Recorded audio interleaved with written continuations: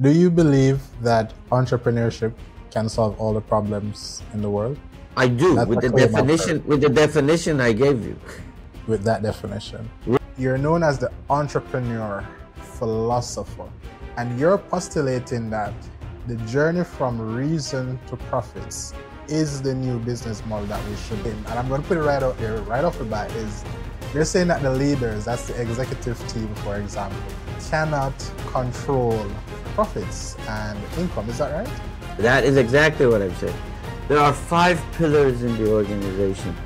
There is the customer, the employee, the partners that work with you, the investors, and sometimes the investor may be you, your wife, your dad.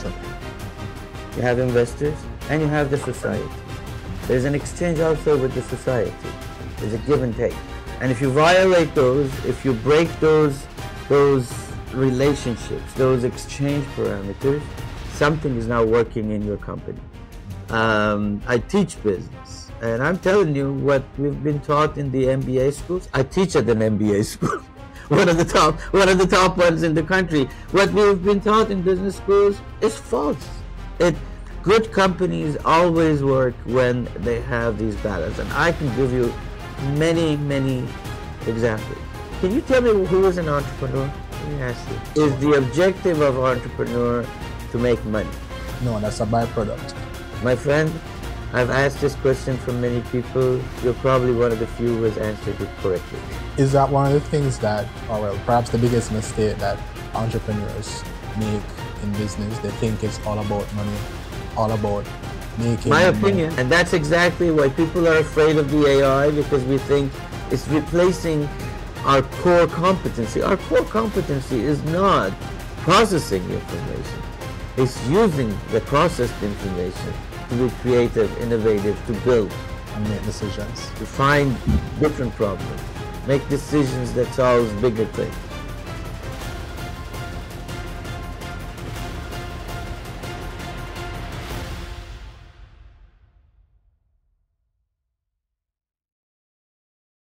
Hey guys, welcome to the Boardroom Podcast. Today we're joined by Sid Mohasseb. Sid, how are you doing?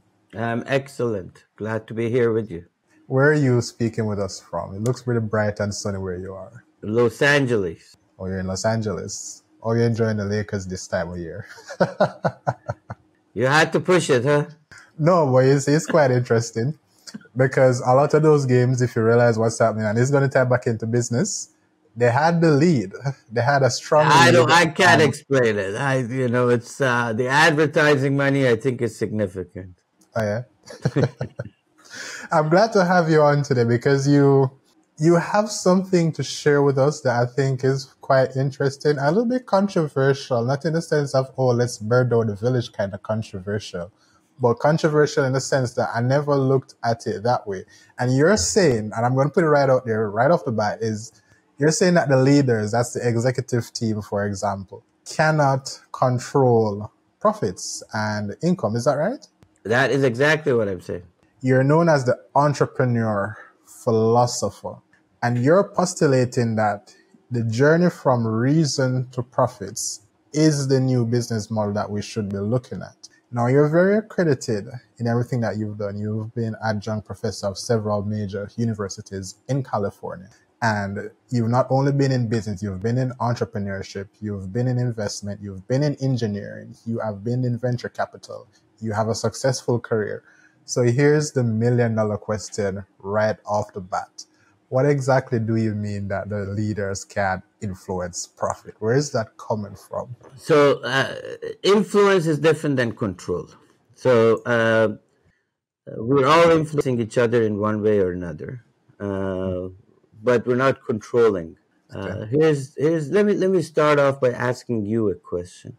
Please. Who do you think makes the decision to buy? The sales guy or the buyer? The buyer. So the sales guy has no control over your decision, except saying, here's what I got. Yes. Based on what's on your mind, you use your reasoning, you have a why, you have a cause, you have a reason to make a purchase. So the control of my revenue is really in your hands as the consumer. Yes. I don't have any control. I can just say, here's the value I'm delivering to you. And then you process that, and there is an exchange relationship. You say, I'm going to give you my money in return for what you're giving me. And that is a good deal, a good relationship, a good exchange for me. Now, the same thing happens, and a lot of people focus on customers only. But that's, customers may be the king, but no king can make millions of people happy without them participating or desiring to be happy. Yes, true. So let's look at it from a different perspective. You'd think you'd give somebody a job, but in reality, they accept that job. And in their own mind, they have a reason. They say, my kids are sick. I need a benefit package, or I'm young, or this, you pay me $50 an hour. I'm really $75 an hour worth. That's who I am. But, I need the money. I need to pay the rent. Yeah. So you decide that you're going to bring in your best to the game.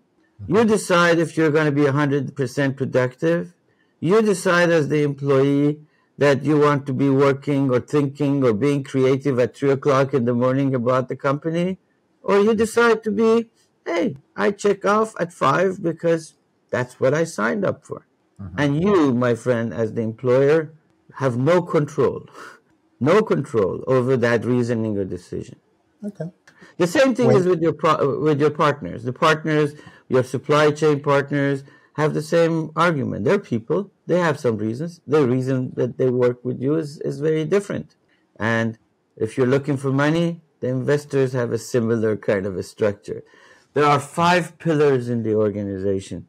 There's the customer, the employee, the partners that work with you, the investors, and sometimes the investor may be you, your wife, your dad. Sure. You have investors, and you have the society. There's an exchange also with the society. There's a give and take. And if you violate those, if you break those relationships, those exchange parameters, something is not working in your company. Now, in order to prosper, all of these 5, which are always in flux, by the way, the customers that you think you had 20 years ago, even last year, are not the same people that you have now. Yeah. The employees of 3, 4, 5 years ago, before COVID, are not the same people that you are employing today. They have different reasonings. They have different needs. They have different expectations. These 5 pillars are always changing.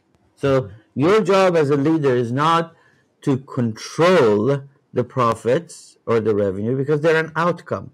If you provide the right reason to your employee would be productive. True. Not because of you, because of them. The customers would buy because they see the right exchange. Not because of you, because of them. The partners would do whatever they can to make you successful because of them. So if you are able to, what I call, harmonize, and this is not a balance. This is the same thing people talk about, work-life balance. It's nonsense. It's just nonsense. Life is not in equal amounts. We blend together. We harmonize it. Don't balance it. It's like a symphony that has ebbs and flows. It's not like in a music piece you say, hey, we've got 10 minutes for the drum. We have exactly 10 minutes for the guitar, 10 minutes for the saxophone. That doesn't work. It's all blending together. That's what harmony means. So I propose that a good business must work based on the reasons, and a good leader must be a harmonizer, like a symphony, an orchestra conductor, who realizes the changes, and there's a give and take, and sometimes these things are in conflict. I can give my employees a lot of money, but I can't satisfy my investor. I can make these two happy, compromise on the quality of the product I give my customer. I can push my partners to take less, but then they're going to compromise my quality, they're going to compromise my payment, they're going to compromise something in their return, in their exchange. So everything else is affected. So it's a system of harmony that needs to be managed, that needs to be led, and nothing is in balance ever. And those things are based on the reasons that drives the profits. Does that make sense? Yeah, that sounds beautiful to be the reasons part of the exchange. And even in general economic terms, just basic economics, when you look at supply and demand, it's, I believe what you're saying is another way of looking at it, because demand and supply doesn't meet at equilibrium unless there is a good enough exchange of values on both parties. The price the demander is asking for is quite enough to match what the value is in terms of what the supplier is giving. So So, let's look at this. Let's talk about demand and supply. If I have cancer and you, my friend, have the cure for cancer, I would sell my house to get that cure. to get that cure. But if I don't have that cancer, that has no value to me. Doesn't matter how good of a salesman you are. Doesn't matter, people think that salespeople have to be bullshitters, a gift of a gab. Yeah. It's a false narrative that's been pushed upon us. And the other thing is that, everybody is thinking about, it's revenue, profits. I'm not against, you mentioned it. I've had 4 or 5 companies that I built. I advise Fortune 500 company, CEOs. I teach business. And I'm telling you what we've been taught in the MBA schools. I teach at an MBA school. One of the top ones in the country. What we've been taught in business schools is false. Good companies always work when they have these balance. And I can give you many, many examples. Many examples. I want to ask before you give the example, because you spoke about the harmony and you mentioned that you won't necessarily have 4 minutes of drums, then 2 minutes of guitars, and then some sax. Everything is in harmony. But you mentioned very critically that it's not a 50-50 equal exchange, work-life balance. That's rubbish. So here's where my question comes in before you give the example. Which pillars weigh heavier in this harmony and why? I have an answer in my mind, but I want to see if I'm right. So I'm going to ask the question. You would think it would be the customer. Actually, no. I think it depends on what That's exactly what it is. And music doesn't have one thing that plays all the time. It depends. It depends.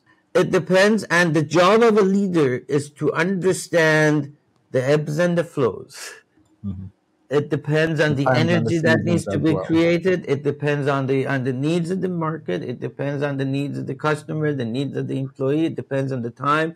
It depends on the relationship and the exchange. It depends. And it's always changing. For example, 10 years ago, people weren't demanding to be working from home. Yes. Now they do. 5 years ago, they wouldn't do that. Now they do. Right? 3 years ago, an investor would have been happy with 5% return on investment.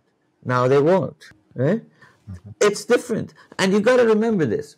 When I say that the exchange is based on a bundle of satisfaction, a collection of things. Everybody thinks it's money. It's not. Let's look at buying cars. When you buy a car, any car, you don't buy a means of transportation. You buy status. You buy efficiency. Sometimes it's status. Somebody wants to look good for girls and buys a Ferrari.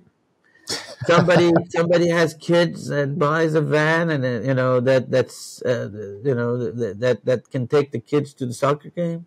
Somebody buys a Volvo because it's safe. Somebody buys a Toyota because it's economical. Somebody buys a Mercedes because whatever. But nobody buys a means of transportation. This doesn't mean that the car should not be a means of transportation. You could buy a $10 bag, a purse, and put the phone and the keys in it. Or you could buy a Louis Vuitton for $5,000. The functionality is the same. The reason is different. And that's where we get into market segmentation and differentiating your ideal customers and stuff like that. Because you're not selling based on... Somebody said something quite interesting.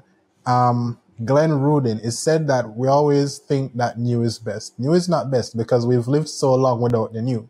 Chances are we can go a little bit further without the new.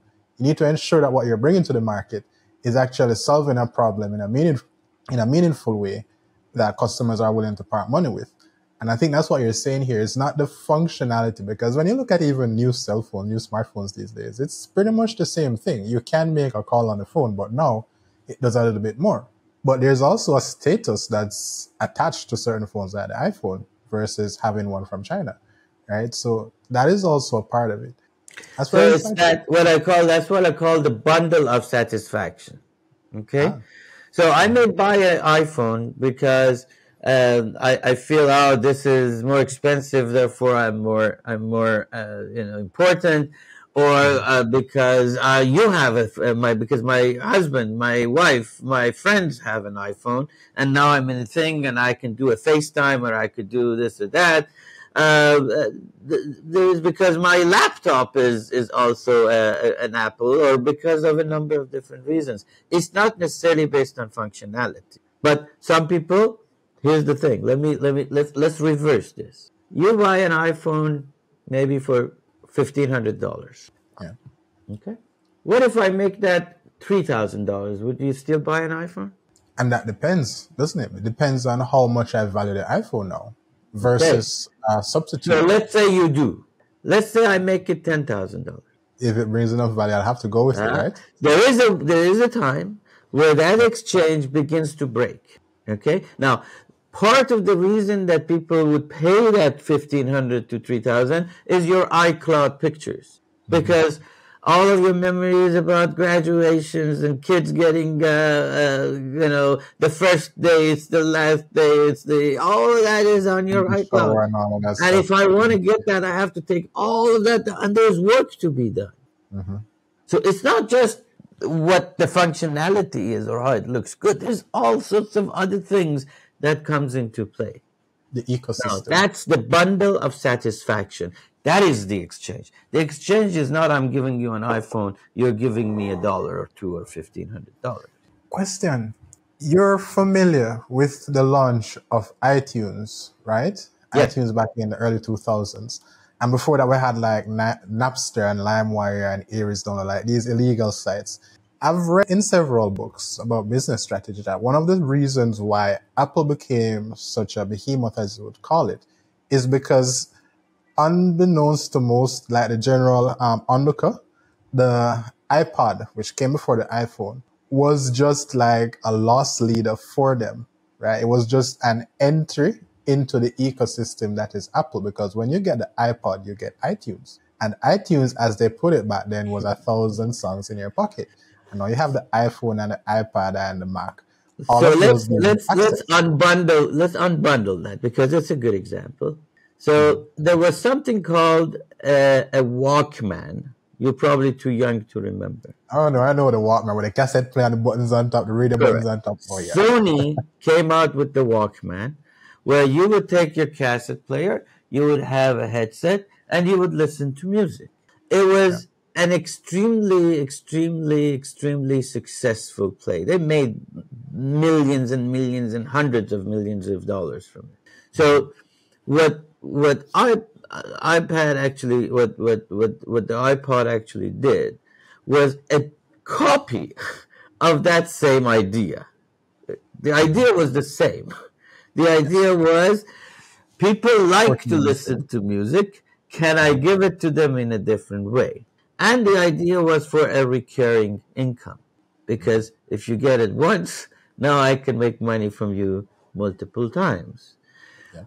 Sony didn't have the recurring income element to it. Now, when they came out, it was the same price, $400, $500. You could get iPods. Here's the thing. The idea of iPod, I have purchased one at the same time in Hong Kong for $3. Yeah. It existed. Mm-hmm. It wasn't new. But the whole idea of the iTunes and the serviceability and upgrading and coverage and all that was new. Okay. That was new. So the brilliance of it, you mentioned, is not necessarily that it's a new thing. It's just packaged differently that addresses a bundle of satisfaction. They had the problem. The pain was identified that people like to listen to music and they like to be mobile in listening to music. It's how do you satisfy that element? Urge or desire. So, again, you'll say new is not always better. True, but there is an element of change versus new, and I want to talk about that for a minute, if you let me. Change is your only friend, that gives you options. It gives you, nobody else, nothing else in the world gives you options. Nothing, nobody, except change. Change says, if this is the state, and then when it becomes this state, now you have three options, you choose. It's the most powerful tool in your decision making. Change. Now, change doesn't mean that it shouldn't be going back to something we existed. Change doesn't mean that something wasn't good and we shouldn't use it. Change says it's giving you an option. You go from work to home every day, you take the same road. You take the same path. You walk the same way. The road is there. It's always been there. You could make a right turn as opposed to a left turn. And guess what? It's going to give you some other choices. Maybe the traffic is less. Maybe you see the one that you've always wanted to fall in love with along the way. Maybe you find a place with a sandwich that's better. It gives you other options. But it doesn't mean that it didn't exist before. It just means that you saw it now. You have to see it. You, as the entrepreneur, have to see what exists out there, and that means that you have the power of then choice. And that does not come unless you change. Do something different. Einstein was saying that if you do the same thing over and over and you expect different results, that's a madman right there. It's a madman. And we do it, my friend. We don't like change. Because so are we all madmen? It's because we're lazy. So we like what's comfortable, we like what's reliable, we like what's sure to give us some result instead of venturing out into unknown waters for bigger catch. And that's a fool's game. Now, you said that they call me the entrepreneur philosopher. Here's the thing. They have sold you that idea.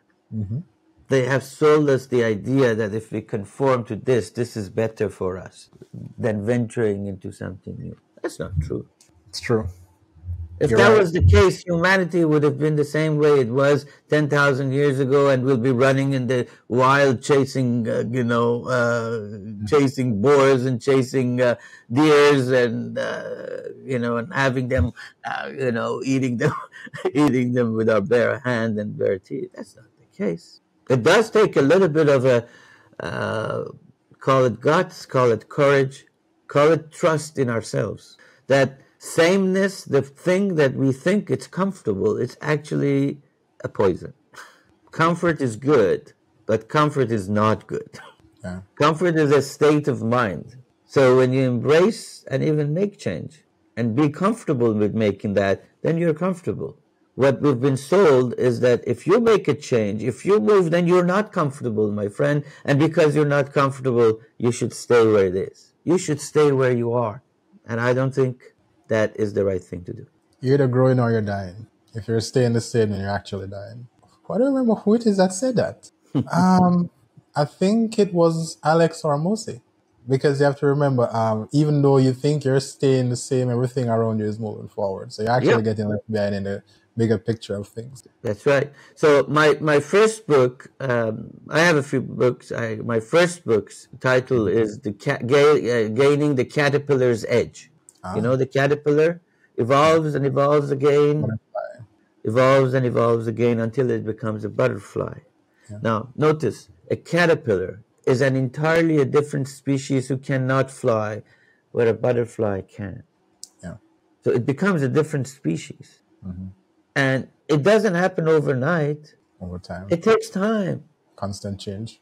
It takes time. It's a constant change, and all of a sudden, voila, you're a butterfly. But it doesn't happen like that. We have been trained to look at how-tos to do things. How do I go do this? But life is not going to IKEA or some place where you buy pieces of things and put A to B and B to C and voila, you have something. That's not life, and that certainly is not entrepreneurship. Wow. Now, Certain things are important. Yeah, you should learn how to market. You should learn how to do accounting. You should learn, how to do certain things. But that's not life. Those are the mechanics of things. The fact that you know how to put your shoes on. Somebody teaches you how to not, tie the shoelaces. That doesn't make you a runner. You just know how to put the shoes on. The basics. That's like learning how to do marketing. That doesn't make you an entrepreneur. It's just a small part of the whole pie. And the rest of it is up to you. You're the runner. It's in your mind. It's how you practice. It's how you get ready. It's how you eat, how you act, how you feel. And that's come from all of us separately. The second book that I have is called You're Not Them. You're now 10? You are not them. You are not them. Ah, great. You are not them. You're not Elon Musk. You're not Jeff Bezos. Neither am I. Neither am I. That's perfectly fine. We are not them. And that's perfectly fine. And that's what gives us the power. We're not them because every one of us have a different upbringing, parents that are different, financial situations that are different, IQs that are different. If we have a business, the people that work with us are different. Our customers are different. Our employees are different. What we sell is different. Everything is different. Everything is different. Yeah, so the mechanical things, you can learn. But in order to win, you have to be authentic. You have to learn how to build an ecosystem and act like an ocean. How to realize the timing of change, be like a dancer. How to navigate risk. Entrepreneurs are not risk takers. They're risk navigators. They just know how to navigate risk. They're like a pilot. You have a commercial pilot. Everything is the same every day. Thousands and thousands of planes get up and land every day. They do the same thing. Engine check, oil check, gas check, electrical check. Those are checking the risks. An entrepreneur has all of those just like a pilot. But then you have people shooting at you and you have limited gas, limited money. You have to navigate those risks like a pilot. And every battle is different. And if you're doing that as you're harmonizing again, you can win. You don't need to be Elon Musk. Now, here's the other thing that I want to share with you. They say, can you tell me who is an entrepreneur? Let me ask you. In my opinion, who is an entrepreneur? Yeah, who is an entrepreneur? Let me think and give you a very good answer that comes to mind. An entrepreneur is a person who looks at society, they see a need, and they come up with a solution, whether unique or novel, to solve that solution and bring some service or goodwill to their community. And they do so by undertaking all the necessary risks and preparation to bring that vision to life over the year or so. Is the objective of entrepreneur to make money? No, that's a byproduct. My friend, I've asked this question from many people. You're probably one of the few who has answered it correctly. Really? An entrepreneur, the definition of an entrepreneur in the 1700s, that's how the definition was developed. It's someone who has something. Someone who has something. It could be an idea. It could be a product. It could be his time. Who is exchanging it with something of higher value. So I have something, I want to exchange that with something of higher value. And then that definition was altered by an Irishman 50 years or so later in the mid-1700s. It says, an entrepreneur is somebody who has something, who was to exchange it with something of higher value, knowing that there is risk. So he added risk. He added risk. He says, I do want to change this with higher value, but there is a risk that it doesn't happen, that it may not happen. Yeah. Right? Now, with that definition, think about every student in every college. They have something. It's their time, their parents' money, their efforts, staying up all late at night, paying the school. Why do they do that? Because they hope that they can exchange all of that with a better life, something of higher value. But there is a risk. The fact that you have a degree doesn't guarantee your success. So are they entrepreneurs? You bet they are. So if with that definition, if you look at it, what Martin Luther King is an entrepreneur. Mother Teresa was an entrepreneur. They had something and they want to exchange it with something better. You have the choice to decide what you want to exchange your ideas, time, effort, creativity with. It's your choice. We're all entrepreneurs. The question is, what do we choose to exchange what we have with? And there's always a risk that it may or may not work. And you have to manage that risk. You have to navigate that risk. Managing means controlling. Navigating means getting through it. You're navigating the risk. Is that one of the things that, or well, perhaps the biggest mistake that entrepreneurs make in business? They think it's all about money, all about making. My opinion, because that's the way the society has defined it for us. Just like the MBA thing, they said it's all about making the revenue and the profit. So people are focused on that. You know, what gets measured gets done. People are focused on that thing. They're not focused on how the machinery works. It's like a car engine. It's not just about the fuel you put it in. There's a lot of mechanical things that happens for the engine to work. If I just say, oh, better fuel, better engine, better fuel, better, that doesn't work. The mechanical pieces that work in a business are based on those 5 pillars. They have always been based on those 5 pillars. I'm not a genius who threw this out from, I didn't sit one day and God came to me and said, hey, he said there's this 5. No, it's always been there. What we have done is we have forgotten about it. Good companies are already doing it. Mm-hmm. And sometimes you get out of harmony. Mm-hmm. Sometimes you get messed up. Yeah. Sometimes the music gets broken. Mm-hmm. Sometimes you're out of tune. The reason I believe we are where we are in terms of entrepreneurship, I think it's part because we glamorize the end results so much, and we don't appreciate the journey, right? Because if you look at Elon Musk, huge success today. Many people know about him. But I remember one person tweeted him a few years back and asked him about his success, and they said to him that, what did it take for him to get to where he was? And he replied that it took years of disappointment and sadness, a lot of hard work. But then he added that nobody wanted to hear about that. And if we look at social media, let's say I have this interview with this wonderful gentleman, Sid, this morning, and I go to the interview, I make a terrible mistake, I offend you, you get upset, and you storm off the interview, and the interview goes. Well, you get a lot more views. But here's the thing, though, because people love controversy, but no one is going to look at him, he's trying. It's a controversy there, therefore. But if I get on this interview and you say, oh yes, we have a wonderful interview, nobody cares. All right, and that's the thing. Yeah, I write a lot of articles. I write for Forbes, I write for Time Magazine, for USA Today, Independent, Foreign Policy, all sorts of places. So one morning, I had an article in The Hill. Hill is in the Washington's main publication. It's a pretty decent, respectable place. And I get an email, one of these Google alerts that, your name has shown up somewhere. Okay? Oh, yeah. So it's about 6 o'clock in the morning. I click on it. Oh, no, my article is published on The Hill. I click on it. It was published about an hour before. Yeah. Okay? Mm-hmm. There was 357 comments on it in that 1 hour. Wow. I said, wow, look at me. What did I say? Right. People care about my thoughts. So I clicked on it and I looked at the comments. Mm-hmm.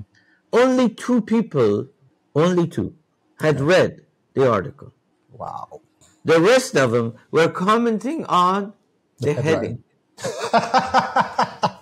Okay, which by the way wasn't in my control. When you publish something as an opinion piece, it's the editor that changes the heading to the way that they like it. Marketing. So I wasn't even in control of the heading. Some editor, chief editor of The Hill, changed the heading, put a heading there, and there was 357 comments, and 355 of them have not read the article. Yeah, that's the society. That's what it is. That's a fact. People are not interested. They're interested in the headings. Mm-hmm. That's what we have trained them to be, interested in the headings. And that's why you have to have clickbait titles and stuff like That's that. what they make. That's how they make money, by But those clips. I think this is also a growing problem. Are you familiar with how the brain works in a psychological terms? And what I mean by that In a is, little bit, I'm not an expert in it, but a little you know bit. enough.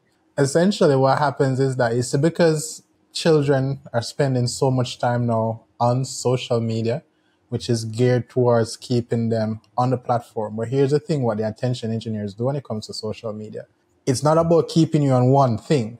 It's keeping you on a multitude of things. So we're overloaded these days with too much information. The brain was never made to get in so much information. I want to bring up, I think this is a trigger word, but I'll blur it out. But pornography, for example, today young men have access to more naked women in 5 minutes than 100 years ago men had in their entire lifetime. But that's not how the brain was made to work. So when you overload the brain with so much information, it's set on turbo, on overdrive, just to sift through everything and find the most critical information, the buzzwords, the trigger words, something that is controversial or something that emits a strong emotion. And then we don't have to talk about dopamine and what that does. So now, unless something promises, for example, how to become rich in 1 month or how to become a millionaire in 1 year, unless it's something sensational like that removes the long journey to get into where you need to be and gives you immediate gratification, because that's what we're on to now. We're not on delayed gratification anymore. Nobody wants to get into that. Nobody wants to take the time to read a 1,200 word blog post to figure out what this person is trying to say, understand where they're coming from, and then make an informed comment. That is true, but we can also look at it a different way. So you're absolutely right. In the sense that we've been trained, there's too much information. We look at something that's controversial or the mind doesn't quite get. We form decisions fairly quickly. We don't necessarily listen to hear, to learn. We listen to reply. We listen to act, which is a problem, which is a big problem. Now, let's look at this from a different angle, though. Our brain is not today capable of processing so much information, and therefore this behavior comes. But our brain is not necessarily, if you look at the humanity or evolution, is capable of doing a lot more if that information is provided in a structured manner to it. And that's what the AI can come in. AI is a processing unit that you can imagine is next to our brain that processes lots of intelligence, lots of information, and is able to give us contained, structured outcomes that we can make a decision on faster. So if you really look at it, our brains have been limited because the processing of information is what taxes it, what contains 80%, 90% of processing power is in processing. 80, 90% of its power of our brain is in the processing of information. Where we have to, and I think this is a revolution, and again, this is one of those things that, you'll say, why do they call me a philosopher? Is because I believe that not tomorrow, not in my lifetime, in the next 100 years or so, we'll be able to shift and learn that there is more that we can do as humanity and the path of evolution than just processing information. It's creativity and innovation and ability to use this processed information and not be bogged down that our mind should only process information. So we give the processing to the computers and use the processing power to do something more creative. It's not, imagine you have a calculator. You don't need to do a calculator doesn't make you dumber. No, it doesn't make you a better accountant either. It doesn't make you a better accountant. It just makes you do some physical thing faster.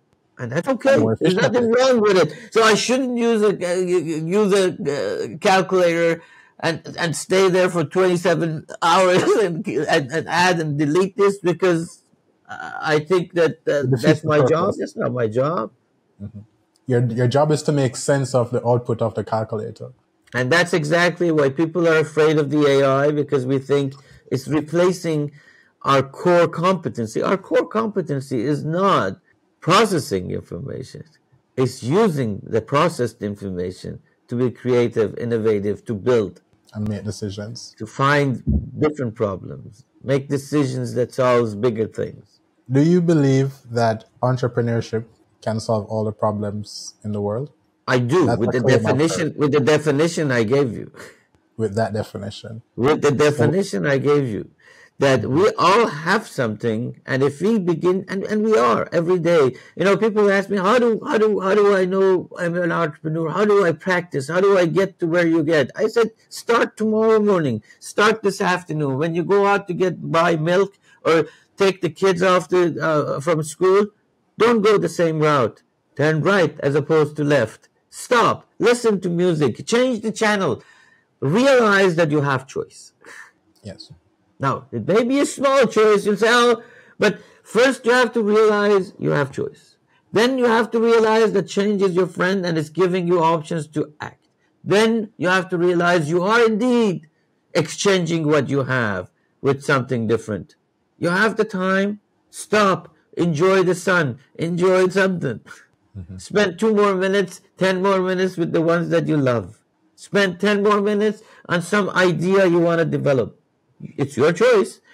When you begin to realize that you have something, and you don't have to necessarily be Elon Musk, you have something, and you're exchanging that something with something better. And as you do that, and you realize that you actually can, that you are a player, that you can play the music, that you're an excellent runner, you're Olympic quality winner, then you begin to exercise. And if you do that, if we all do that, if we all exchange what we have with something better, we'll have a phenomenal, phenomenal life. Beautiful. How did you get into entrepreneurship? So I've thought about this actually quite a bit. And I've come to a conclusion that based on the same thing that I'm saying, I was saying that it's an exchange idea, that I was trying to exchange what I have with something better. I'm an immigrant from Iran. I was 16 years old when I came to the United States by myself. And it has a story of how I came and all that. But when I look at it, I've come to the conclusion that it's not me, but all immigrants are entrepreneurs, because they wanted to exchange what they had with something better, knowing that there was a risk. They knew that there was a risk. And every one of them tries to exchange what they have, where they live, what they do, with something better. And that's why they immigrate. That's why they move. So and then I've built a number of companies. The first one I was in college and so forth. But what I have learned, and if you look at my history, I'm not a one company, one guy, one situation kind of. I like the change. Today, I advise many companies, and I like the fact that from beginning to end of the day, I have 7 things to deal with. And they're all different, and they all have different problems and different issues. That keeps me creative, that keeps me going all the time. So it's what do you have and what you exchange it with, and that makes you an entrepreneur. Now, have I at times exchanged my time and efforts with money? Yes, I have, and I've done well. Have I exchanged it with something else often? Yes, I have. Yes, I have. We all do it. It's the key of recognizing that we're doing it that makes you an entrepreneur. It's actually there was a Texas A&M study a number of years ago, the University of Texas A&M, that looked at the patterns of people, and they figured 500,000 years ago, humans built this gene. We built the gene in ourselves that makes us want to evolve in order to avoid dangers and avoid the situations. It makes us evolve. That gene is the entrepreneur gene. And regardless of if we're black, white, yellow, if we're tall, short, fat, happy, whatever, if we're from big company, from big money, small money, if we're in projects or if we're in the castles, doesn't matter. We all have it. It's the gene that drives us to thrive, to go from surviving to thriving, to look for something better. We're all entrepreneurs. It's in our genes. Now, the question that you should ask is, when did you realize you're an entrepreneur? That was my next natural question. When was your first realization that you were an entrepreneur? With the definition that I had not too long ago, maybe 7-8 years ago, after being an entrepreneur for years. For so many years, right? I didn't realize that I actually, with this definition that I give you, and the quicker you realize you're an entrepreneur, the better you are. So with that definition, wouldn't that make married people entrepreneurs? Because they've taken on the risk? Married people or divorced people?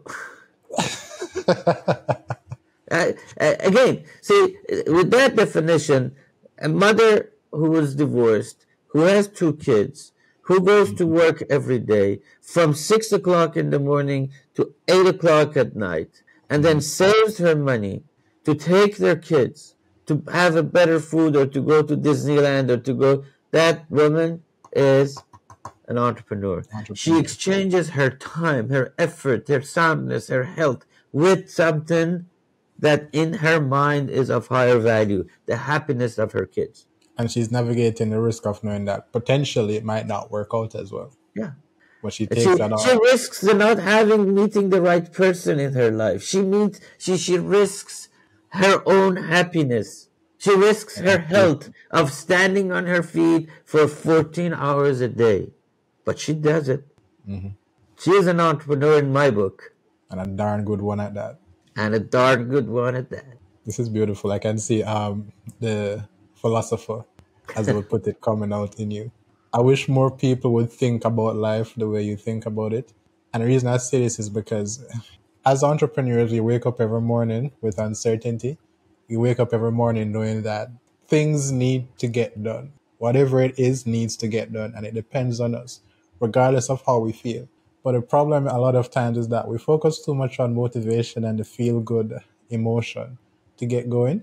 And I think that's exacerbated because a lot of times we don't realize just how commendable it is what we're doing is. Like a lot of times, for a lot of people, let's just use an example that everyone can relate to. You see a nice girl or guy, quite interested in that person, but it scares the living crap out of you to go over and say hi, to exchange numbers potentially and ask them out on that first date. But if you can realize just how much you've achieved in mustering up the courage to go over and introduce yourself while navigating the risk of being rejected. Of course, it's going to hurt if you're rejected, but just to embrace that and acknowledge the growth that comes with it. Now, when you see the next person, you can learn from the previous encounter if it was a failure. And if it was a success, hats off to you, you can do the same thing all over again. And eventually, you won't have to be scared because you've grown so much. If we can magnify that growth that we all undergo when we navigate risk, when we try to be more than we are, when we diverge from what's normal and what we're used to and venture into the unknown, there's a lot of goodwill and happiness to be gained from that, I think. So, the thing is that people ask me if I'm a motivator, a motivational speaker. I'm not a motivator because I don't believe I can motivate anybody. Motivation is within you to have a motive. I can't give you a motive. I can only provoke you so that you can see the motive. Unless you realize that you're an entrepreneur, unless you realize that the exchange is all your choice, unless you realize that, hey, nothing would happen if I go and get a rejection from getting that phone call or getting that phone number or talking to somebody or doing something. Unless you realize that, the only one that can motivate us is ourselves. All I have to do, in my opinion, and I do lots of podcasts and lots of articles. As I said, I write a lot of articles and so forth. And people ask me, why do you do that? But I have no benefit to gain out of talking to you, except provoking whoever. If one person from your audience says, this guy is not full of it, he's got a point. If one person, I have exchanged, in my opinion, and practiced my entrepreneurship. I have exchanged what I have, which is an idea to provoke you with something better, which I may not necessarily see because I don't know who your audience are. I don't know where they are. But if I can provoke them to realize the power that they have within them, then it's worked for me. It's a good exchange. It's a good exchange. So I just want, if you're looking for an outside influence to motivate you, it's very short-lived. People listen to motivational speakers, and somebody is, they don't have a leg, they've conquered unbelievable things, and in a way you admire that, but that's not you. You're not them. Tony Robbins. You're not them. You're you. So the motivation has to come within you, within the parameters of our lives, our limitations, each one of us. So all I can do is to provoke you and say, hey, my friend, you are an entrepreneur. You have everything that it takes. You have the ability to exchange your life, your time, your products, whatever, your ideas with something better. And I'll tell you something, you've always done it. You just don't realize it. The minute you realize you have that power, you realize that you have the power of choice, you realize that change is your friend, not your enemy, and then you're on your way. You don't need any bozo like me to motivate you to do anything. You know what I want to ask you before we wrap up? What would you say? I actually have two questions, mind you. I can tell you can only ask one. I can only ask one. No, I'm just joking. Whatever you ask, I'm here. I'd have to measure, right? And let me ask the first question. What would you say a meaningful, satisfactory life looks like or is? In your own definition, your own experience. So I can tell you what it is for me. I can't tell you what it is for you. I'm perfectly fine with that. Because you have your own choices and you have your own situations. I'm not you. For me, it's the ability or the opportunity to be creative, to build things. And building things means relationships, means giving and taking love. Happiness is about my dog when she comes in and she licks all over me, and that's it's the ability to not have expectations. I look at things as everything is a gift that's given to me, because then I love everything. I don't expect you to do anything for me. And this is, my wife says, people say that, but I really practice it. It's not easy. It's hard. And I'm proud of having that attitude, because I think it helps me on a very selfish level. Because if I don't expect anything from anybody, whatever it gets to me, it's a gift. And I enjoy it 10 times more because it's a gift. I didn't expect it.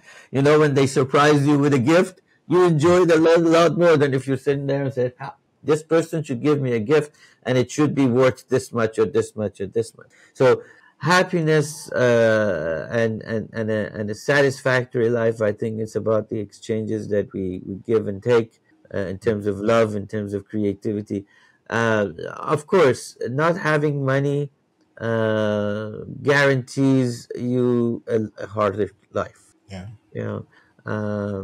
But having money does not necessarily guarantee you a better life.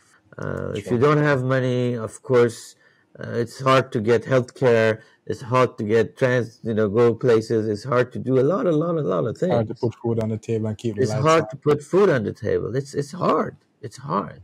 But having it doesn't necessarily. I have friends who have hundreds of millions of dollars, and between us, I wouldn't change my place with them. I wouldn't. So it's very personal. It's very personal. Every one of us define that in our own ways. I can agree with that, and I respect that. And in light of all of what you've shared, this year I'll be 30. I'm not yet 30. I'll be 30 in July, right? And in your position, your experience, and where you are in your life today, if you could give 30-year-old you just a bit of advice on how to move forward, what would that advice be? I'm going back to see what the 30-year-old me was doing when I was 30 years old. I would have told him to read more. Really? I would have told him to listen more. There's a lot of everybody that you see is giving you something. Mm-hmm. I was at 30. I was already a partner of a major consulting firm. I was sitting with the in the boardrooms with the presidents of Union Bank and McDonnell Douglas and Hughes Helicopter and others. I was making good money, and my ego was over the roof. I would say control your ego. Yeah, ego is the enemy. I would say you're not all that. You're not all that. But again, the listening thing I think is a key thing. I would listen. Everybody has a message for you, and can you internalize it? Are you listening, or do you have your own filter? I've been thinking about this whole idea of listening for a while, for years, and I saw something the other day, a quote that says, "We listen. We don't listen to hear or learn. We listen to react. We're listening to kind of say what we think. When listening should be for the act of learning, not the act of responding. So I would listen more. That's what I would do. Listen more, read more. Ego is the enemy. I am going to take all of those advice to 30-year-old you to heart. I'm going to keep them close, but I'm going to act on them. I love whenever I come in contact with people who have lived longer than myself. They have a different viewpoint. They have experienced life in a different manner, because those are the people I tend to learn the most from, because they offer an alternate perspective that I of myself cannot think of. And I think that any advice from someone beyond my years is advice worth taking. There is this one saying that I love to keep in heart whenever I talk to older, younger people. Young men think old men to be fool. Old men know young men to be so. And that keeps me humble, So I thank you for sharing that with me. Thank you. It was a pleasure speaking with you. It was indeed a pleasure. How did you enjoy your time on the Boardroom Podcast today? I enjoyed it a lot. I love talking to you. You are an open young man with lots of hidden wisdom. Thank you. I look forward to having you on again. Hopefully we can have like a panel discussion where we can exchange thoughts among like-minded and sometimes different-minded people like yourself and so on. I'm at your service. Thank you. Final question before you go. Given your experience on the Boardroom Podcast today, who is one guest that you would love to see on the podcast? For this guest, it doesn't have to be someone you know, but could be someone you'd like to ask a question. What is one question that you would like us to ask them for you? Ask Elon Musk and see if he shares my definition of entrepreneurship. Oh, definitely. That would be wonderful to get his viewpoint on that. Thank you for your time, Sid. Have a wonderful day. Take care. Bye-bye.